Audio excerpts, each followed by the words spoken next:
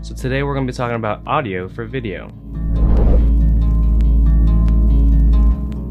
Alright, so audio is one of the more important things in your video. It's one of those things that is very easily overlooked, especially if you're starting from a photography standpoint, because in photography you don't really think about audio at all. Alright, so if you are coming from a photography standpoint, the first thing you're going to need to do is to buy a mic. Alright, so as a photographer, when I wanted to venture into video and I needed audio, the first thing I bought was a microphone. And the first microphone I got was this little guy right here. Alright, so it's called a VideoMicro, and it's available online almost anywhere for like $60. This is one of the better mics out there just because it comes with everything you need it to be. So it's a shotgun style of mic. Comes with a little, what they call a dead cat.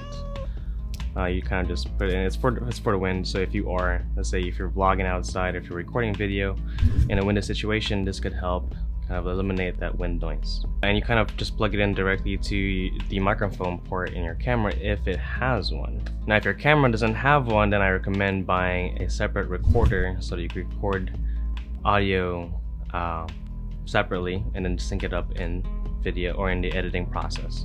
Alright, so if you already have a mic but you also want to get a recorder, the recorder I recommend is the Tascam DR-05. That's the one I have, and that's the one I'm using to record this right now. So I got that recorder for about $100. Almost anywhere online you'll find for $100. There's another one called the Zoom H1, which is its direct competitor. Either one works. So the great thing about having an external recorder to do your audio is that you can have two sources of audio, right? So you can have your internal mic and your camera recording as well as the external microphone. That way you'll have kind of a backup audio. The second good thing about having an external recorder is that you can put your mic as close to yourself as possible. So this is a different kind of mic I have on here. It's the Rode VideoMicro Pro, I believe. The closer it is to me, the better. We'll talk more about that in a few seconds. But I can put my mics closer to me because it's hooked up externally. I can just sync it up later in post. Alright, so you have a mic and you have a recorder, or you just directly put it in your camera. The next thing you're going to need to do is to position your mic properly so you can get better audio for your video. Alright, so the general tip for recording audio for your video is to keep the mic as close to the source of the sound as possible. So in this case, it's my face. You want the mic as close as possible. In this case, it's about this far away from my face. I know it's helpful for recording cleaner audio. Alright, so this is an example of the mic being right next to my face, about 3 inches from me. Alright, so I want to move my mic over to where my camera is. I'm going to make sure it's hitting the same decibels, and we're going to see how that changes the mic or the audio quality. 1, 2, 1, 2. Yeah, it's hitting the same ones.